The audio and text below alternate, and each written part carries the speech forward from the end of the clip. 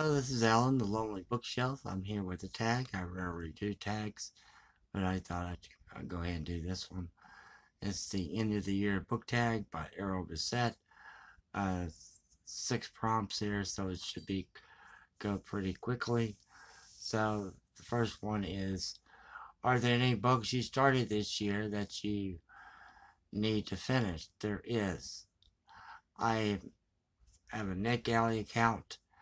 If you could go on to NetGalley and put in your profile, you'll get books or ebooks or audiobooks from publishers that have not been uh, published yet. So I have in the month this year, um, trying to think, excuse me, uh, this year about April and May, I had a bad reading month where I didn't read anything.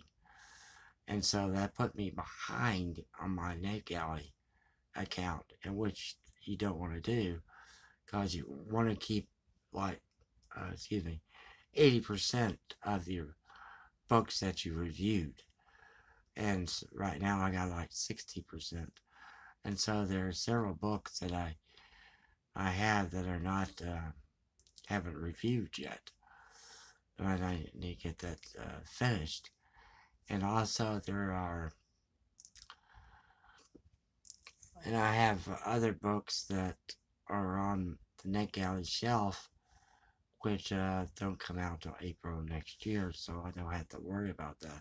Kind of spacing them out now so I don't have to worry if something happens like that again. Question number 2.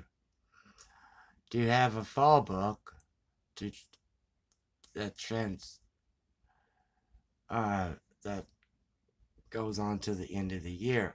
Well, Ariel put in the word autumnal, and I'd like the word fall instead of autumn because fall is easier to spell, and the answer is no.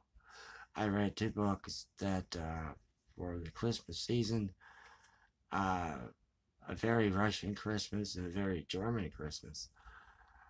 I read them both in just a series of short stories by Russian authors or the German authors, which are they were very good. I really enjoyed them. So there's some poetry in there. There's a play. And question number 3. Is there a new release you're still waiting for? No, there's not. I get my new releases actually because of my NetGalley account.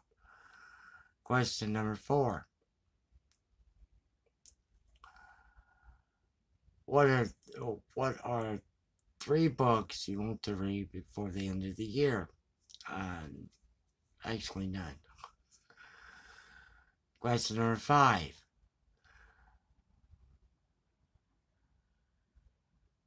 Is there a book that would shock you to, to be your favorite book of the year? Well, we have 10 days left at the end of the year, and probably not. I'm going to say no. And number 6, the last one, have you already made reading plans for 2022? And the answer is yes. Excuse me. I'm reaching. I'm going to be doing a buddy read with Scott Bryant on this book here, Andrew Roberts, Napoleon the Great. This is the Penguin edition, and it has photographs in here of Napoleon, and it also is about 850 pages long. So we'll be doing this buddy read probably in, I think it was like March or April, I'm not sure.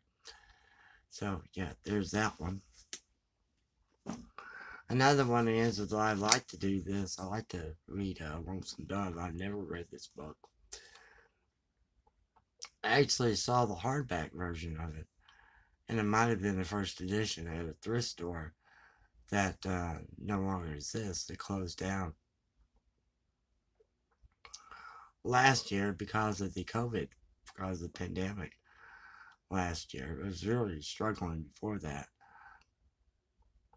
They had a lot of good selections and everything. There's also thrillers that I want to read, because I read 2 thrillers this year, and they are both terrible. They were both bad. One was called Two Spies in Caracas. If you want to know why Caracas, Venezuela, the country, is in trouble the way it is, you should read Two Spies in Caracas. You'll get the 2 spies at the very first of the book, but then from there on, it's nothing about the history of Venezuela, how they got the way they are, because finding the 2 spies, finding Waldo was actually easier than finding the 2 spies. There's also a fantasy series. Let me get that. Just a moment, I should have had that. Sorry about that. This is the Faithful and Fallen series. I finished it. This is the first book. Malice. The next one is Valor, and then Ruin, and then Wraith.